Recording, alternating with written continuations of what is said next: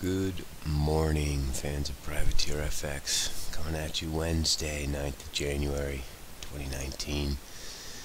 Got the long bonds up here.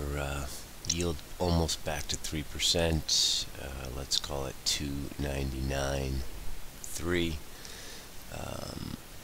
We think this yield is going to head back towards 320, so this has a ways to go. Certainly 140 the figure looks like a good target for us. This is just silliness in a short squeeze. This move up to 150. So core short ZB still in play. Euro 36.66 overnight. Pretty quiet. We have FOMC minutes today. All eyes are on either 115 the figure or 112.65 or 112.70. This looks like to sort of define a possible breakout on either side. So we're just hurrying up, as they say in the military, hurry up and wait. We are just hurrying up, getting ready, and waiting. Cable, bearish engulfing yesterday. I don't know. We don't trade cable anymore until Brexit's over. We're just ignoring it. Dollar Swiss, on the other hand, as hard as it is, now we have a triple bottom here. 97.90. We've been mentioning this level on Twitter. Each time down, it's been very, very good support. We do think eventually this is going to break. So this is one to keep an eye on. Maybe this one might go a little bit before euro dollar topside. If the dollar decides to slide, it might be a cheeky way to get short dollars. Keep an eye on 97.90. Dollar yen back higher with stocks last night. We're trading it from the short side. 09 high is still untouched. It's been 70 figure overnight. We're core short this thing. We have a tidy little average now from yesterday, selling 98s, buying 68s, selling 90s, buying 62s. It traded down to 48 yesterday. Where was the low? Yeah, 47. The massive support, the massive resistance is 110.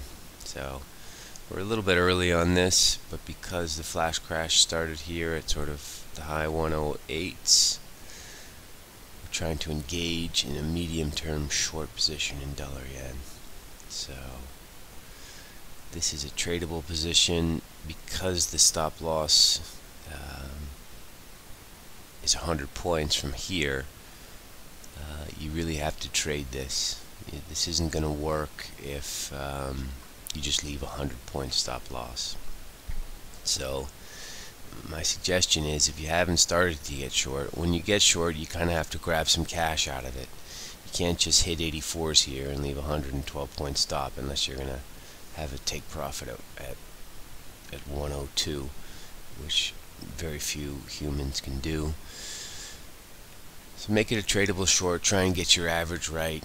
If you're not in the rhythm of this and you botch it from the beginning, just be patient and leave it.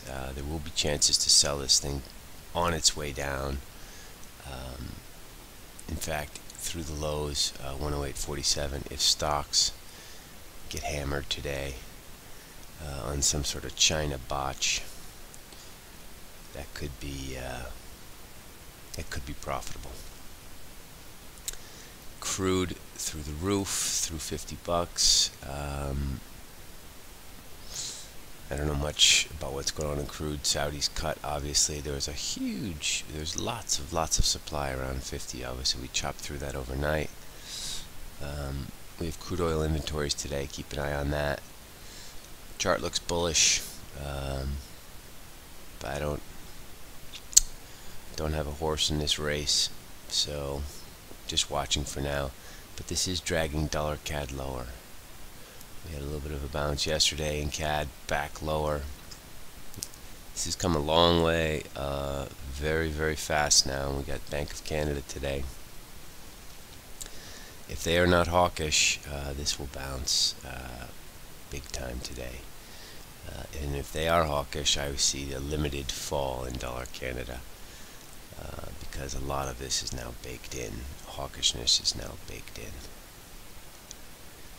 Not much else to say. Very, very quiet overnight. Obviously, Trump had his little speech last night, and I think he just underlined the fact that Washington is broken, and the idea or sense of compromise is out the window, and we have some stubbornness here, and can't really be that good for the U.S. to keep the government closed another couple weeks or months or whatever's going to happen here. So we got to start keeping an eye on this. If this does drag on longer, this is going to be dollar negative, and specifically dollar yen negative and or dollar Swiss negative. Let's keep an eye. Also, trade bombs from China today. See how this negotiation ends up. Keep your eyes on the prize or the wires. Anyway, have a good one, people. Make some money today, and I will see you tomorrow.